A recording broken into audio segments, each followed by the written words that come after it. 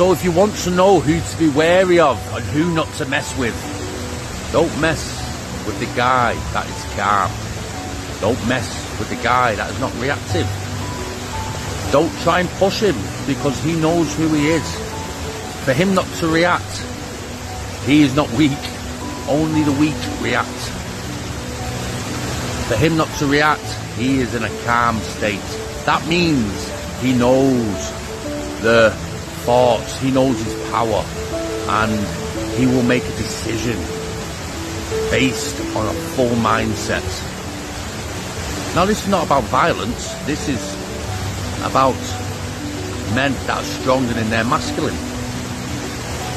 They are walk with their head held high. They are hold the wisdom and the strength of the mighty oak, let's say. Strong in a storm because they can think.